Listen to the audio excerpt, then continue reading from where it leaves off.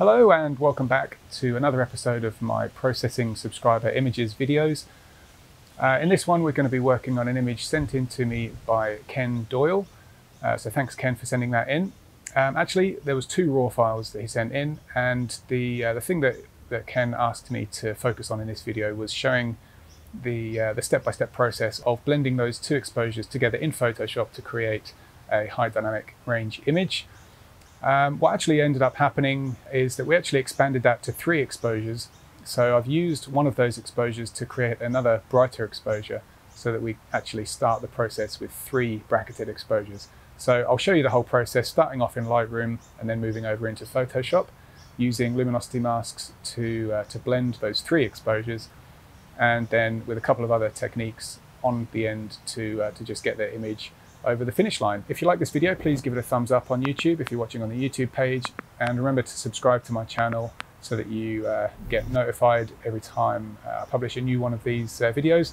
Now let's get started and move over to Photoshop. Okay, so here we are in Lightroom and I've got Ken's 2 images just loaded in as raw files. I haven't made any adjustments to them yet.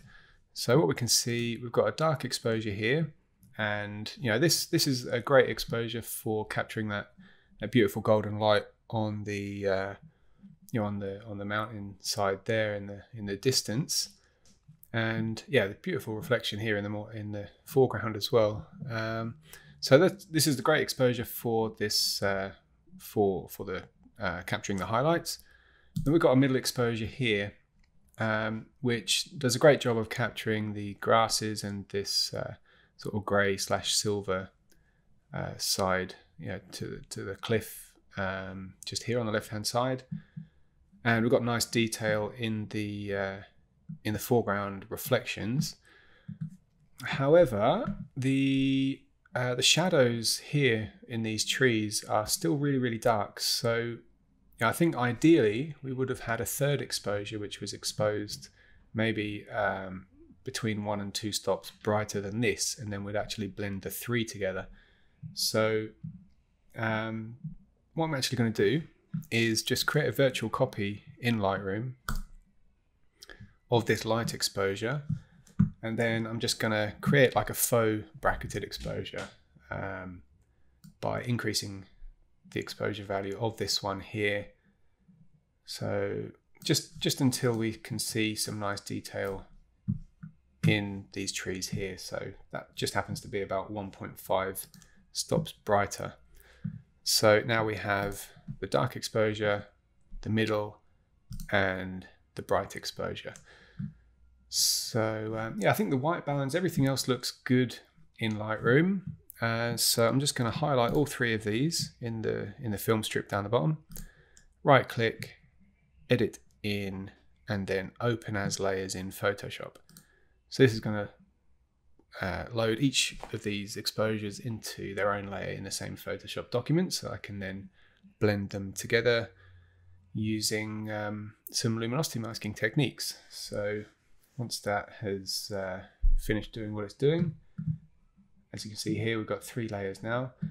I'll just readjust these so that we've got the, so they're in order. So top is the brightest, middle is the middle, bottom is the darkest. So yeah, I think for this this time I'm going to start with the middle exposure and then blend the shadows and then blend the highlights into this middle exposure. So yeah, I think this is, the reason I'm picking the middle exposure to start with is because that's the one that's got the most detail that I'm going to use. So yeah, let's add a layer mask to this, and now we need to brush through the highlights in the image to reveal the highlights from the darker exposure underneath. So let's grab a black brush, 30% opacity. I'm going to use Luminosity Masks for this. I'll put some videos, some links to some videos in the description of this video on how to actually do exactly what I'm doing here, and there's some videos there that will teach you these processes manually. But if you have my luminosity masking panel, then the whole process becomes a lot easier and quicker, because you can just do all of that manual stuff in a couple of clicks. So the first thing that I'm going to do is load a highlight selection, but I just want to make sure that it's going to be the right selection before I use it. So I'm going to turn the previews on, and I'll click the 1 button here to load a highlights 1 selection. So yeah, I think that's probably going to be okay. I may have to alter the mask if this kind of dark patch here in the in that mountain in the distance, if that starts to sort of wash the contrast out a bit. But for now, let's give it a go. Use mask, Command H or Control H to hide the marching ants. Click on the layer mask, and with a large brush, I'm just going to brush through the sky and through that mountain there. Just zoom out so I can get across the top of the frame. Okay, this is looking pretty good, I think. Maybe those clouds are getting a little bit dark, but I can probably just lighten those up later once I've blended. All right, so let's see. Turning this layer mask off, here's the original middle layer, and now here's with the darker layer blended in. Now, I probably won't blend in anything from the foreground here. Technically, the foreground, because it's a reflection, it's going to need to reflect a little bit darker than the original object that's reflecting. But I'll deal with that later because we've actually got enough information in here. There's nothing that's too overexposed that needs blending from that dark exposure. So with that done, let's move on to blending in the shadows. So I'm going to activate this top layer, and this time I'll add a black layer mask. So holding Alt or Option on the keyboard and click the Add Layer Mask button, it's going to add a black mask so we can see the original layer and the blend. Now we need to, what do we need to do? So we need to load a shadow selection so that we can brush these trees through and reveal these lighter trees from this top exposure. So let's see how we can do that best. Well, let's just have a look at some of the previews of some of the selections that we can create here. So if I use the panel and click the Shadows 1 selection, it's probably not quite enough isolation between the trees and the sky. Shadows 2 is probably going to get closer. Still got some midtones coming through there. Shadows 3, Shadows 4 maybe. Okay, we're starting to get there now. I think I'll use this selection. And again, if if you skipped forward and missed when I said it a minute ago, if you want to know how to use and how to create these luminosity masks in the channels panel and not with my luminosity masking panel, then I'll put some links in the description for this video on YouTube to some other videos that will teach you how to do that. But for the purpose of this, I'm just using the panel to speed things up a bit. So let's use this mask. Let's click that Use Mask button and it loads it as a selection. Now I'll hide the marching ants with Command or Control H. My white brush selected this time. And let's use a 50% opacity on the brush and just brush through here. And I will brush into this mountain here on the left. Okay, so we can see as I kind of brushed over the mountain in the distance there, it hasn't restricted the brush strokes perfectly, but that's okay. We can rectify that in a minute. But let's just get these shadows here in the foreground as well. And maybe if I just reduce the opacity on the brush to 20%, I can just blend that in a bit here. Okay, so let's come back to this this mountain up here in the background. So I'll Alt or Option, click on the layer mask, and we can see here that selection wasn't perfect, so we have actually inadvertently brushed and revealed some of this bright layer in that distant mountain. Got a couple of options on how we can fix this up, but what's probably going to be the easiest is to use the burn tool and just brush directly into the layer mask. So I want to burn, let's say, burn the shadows, and that should protect the highlights that I've brushed in here. So I'm just going to increase the exposure there a bit. So I'm just brushing this away, and I still don't really want to brush over the edges here, because if it's not a perfect white, then it still will kind of brush the bits out that I don't want to be brushing out. But this is, using the burn tool or the dodge tool, if we're doing it in reverse, is still going to be better than just using a black or a white brush, just because it is restricting to some degree. Oh, what's going on here? I've clicked the wrong tool. Yeah, it's still restricting what I'm doing here to some degree. So with that done, actually let's do this bit down the bottom here as well, just to make sure. Okay, there we go. So that, do you know what? I probably want to undo it from this part through the middle here as well. So let's see what I can do about that.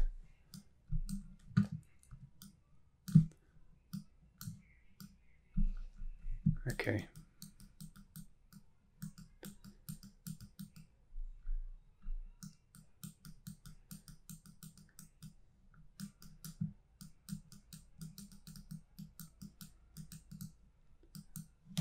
Let's have another look now.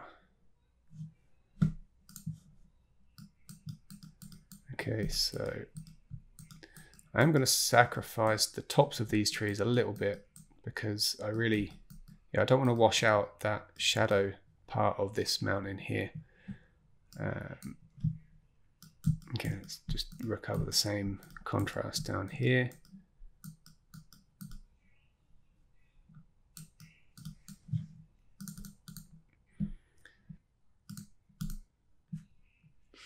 So yeah, with the blending done, I think we're in a pretty good place to move on. Now, the image itself has already done a lot of the hard work for us. The fact that the scene is it's a really beautiful scene. Obviously, there's really great color, and the white balance was captured correctly in camera, so there's not any colors to change. Really the biggest task has already been done, which is the exposure blending. So really the only things that I would do beyond this, if this was my own shot, would be to just kind of recalibrate the darkness of the foreground here. Just make it a bit darker than the things that it's reflecting. So we can just see here that the reflection of the mountain there is just a bit brighter than the mountain itself. So I'd kind of just fix that up a bit, using probably a curves adjustment. So let's make that adjustment first, just a real quick version. So perhaps just with the curve here, just darken and then invert the mask, and then grab a brush with a white foreground color to brush into the water here, just to darken it, and just make that so that it's not brighter than than what it's reflecting. The sky and this grey section over here could use a little bit more contrast, so we could add a curves adjustment here just for a real quick version. I'll just create like an S curve here, and then we could invert that and again brush it in through the sky and through the mountain here, and that's just making that pop a little bit more. And then we can see, if we look at the histogram, we've got quite a long, thin, flat section here, which means that the image is technically a bit underexposed at the moment. Now, I quite like it at its current sort of brightness level. But, you know, if you wanted to make it fill, you know, make the histogram stretch all the way to white, and, you know, brighten the image up to kind of a correct level in terms of the histogram, then we could do that with the levels adjustment. The only thing is this little white strip here, you know, if we were to just crank this all the way to the left to this point here, then we're actually clipping those highlights, which I can see just visually is it's probably not even in all of the color channels. So red, green, oh maybe, well yeah, we can see the blue channel here doesn't go all the way to the end. So we're actually clipping only the red and green channels. But still, we would need to just repair that, you know, just by masking it out of those overexposed parts. Unless, of course, you like the effect that it gives. And then just up here in the cloud is a little bit overexposed. And yeah, really, I mean, you know, that, yeah, apart from some sort of further contrast adjustments, you know, that you've probably seen 100 times in my previous videos, just using the levels adjustment to increase contrast and then, you know, mask that contrast in. So invert the mask, grab a white brush, and then we can mask it into the shot, you know, so we can make these greens pop a little bit more. Maybe we can add a bit through the middle here just to make that pop. So again, it's a subtle adjustment this time, but you would kind of build these kind of adjustments up so that they have a bigger impact by the time you come to the end of the workflow. Maybe we can just have a quick preview of what the autumn effect might look like. It can be a bit risky on a daytime shot like this. You know, the risk being that it's going to look over processed, but we can have a look and see if it kind of does anything nice, and at the very least it can just give us an idea of what the image would look like with more color and contrast if we were going to do it the other way, using the levels and curves adjustments. So yeah, that autumn button there, I've just used the autumn effect button in my luminosity masking panel, and again, as I've been mentioning in the previous videos, if you want to learn how to actually do that, if you're not sure exactly the steps to create the autumn effect, then I've got some videos on that, which I'll put the links to in the description below on YouTube. But yeah, so the autumn effect button on my luminosity masking panel does it all for us, and it gives us a black layer mask so we can brush it in if we want, or we can just invert the mask to apply the effect to the whole image. I think it actually looks pretty good like this, apart from the fact the shadows are very, very dark.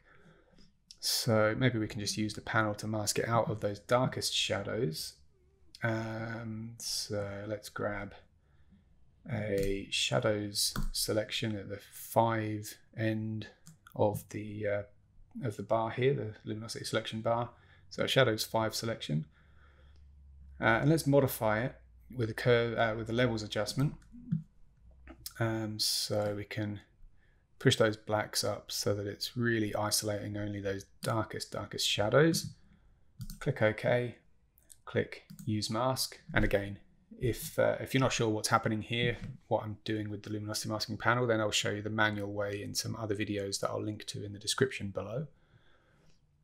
So hide the marching ants, Command H, black brush, and now let's just brush through these darkest underexposed parts from this autumn layer.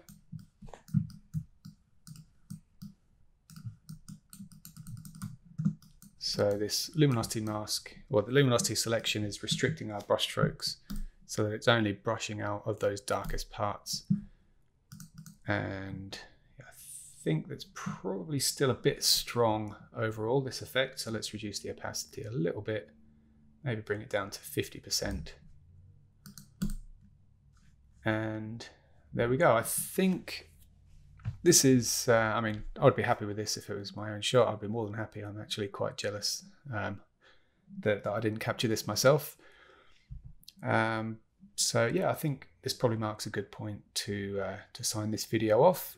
Yeah, thanks again, Ken, for sending this set of images in, and to everyone else, I will speak to you again soon.